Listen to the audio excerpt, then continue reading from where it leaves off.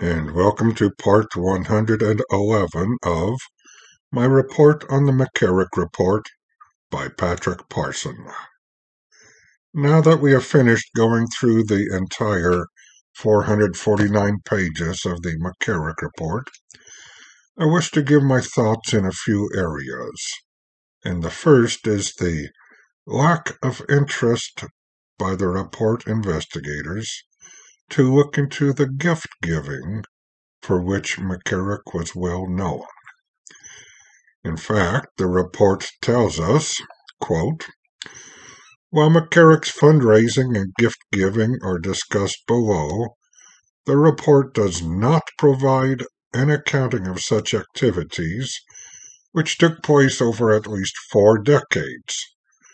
Overall, the report appears to show that although McCarrick's fundraising skills were weighed heavily, they were not determinative with respect to major decisions made relating to McCarrick, including his appointment to Washington in 2000. In addition, the examination did not reveal evidence that McCarrick's customary gift-giving and donations impacted significant decisions made by the Holy See regarding McCarrick during any period," unquote. How can the compilers of the report seriously expect sane adults to believe that gifts and donations had no impact on decisions made about McCarrick? If money is so insignificant, why are church leaders continually asking for more money from us? Something is not adding up here.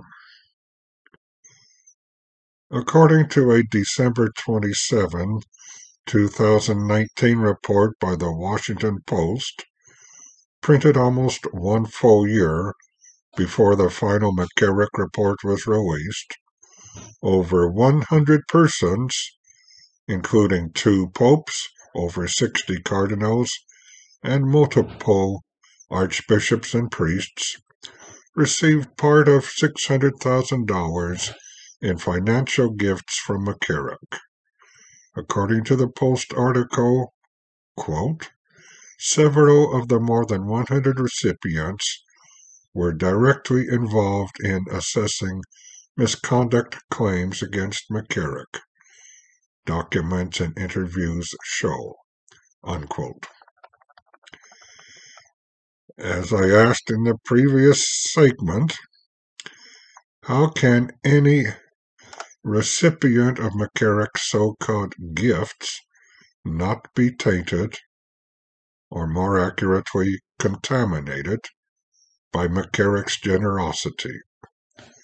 The report says it did not find evidence that McCarrick's gifts impacted significant decisions made by the Holy See regarding McCarrick at any time. Well, just how many bishops or cardinals are going to say, "Hey, I got a lot of cash from my pal McCarrick, so of course I recommended him for promotion"? Or, who do you expect me to believe?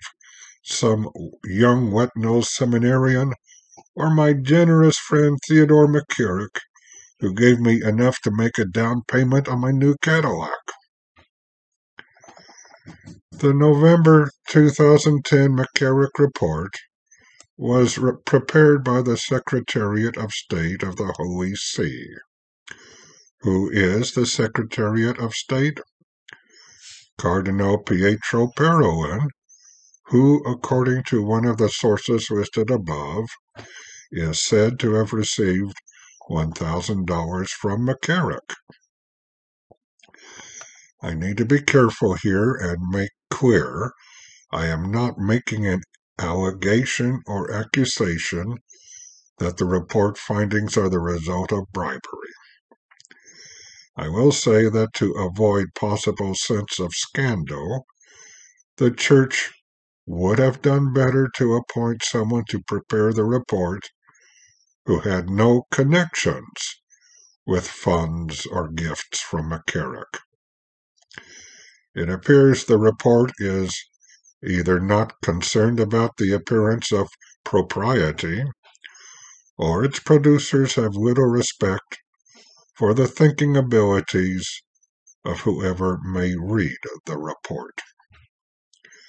Money corrupts, and to suggest McCarrick's thousands of dollars of generous gifts to clergy had no impact on decisions made about him is unrealistic. Why isn't the report tracking the money? Who are the individuals who received money from McCarrick? How much did they receive? And what role did they play in McCarrick's continued protection and advancement? Or is that going to bring to light more than the current church hierarchy is willing to acknowledge? We will all be forced to acknowledge all of our deeds during the day of judgment. We can hide our deeds from each other for now, but ultimately all will be revealed. It would be best for each of us to admit them now. God knows the full truth. We are foolish to pretend otherwise. Let us start to ask for forgiveness through our Holy Mother's Fatima prayer. O my Jesus, forgive us our sins, save us from the fires of hell, and lead all souls to heaven, especially those in most need of thy mercy.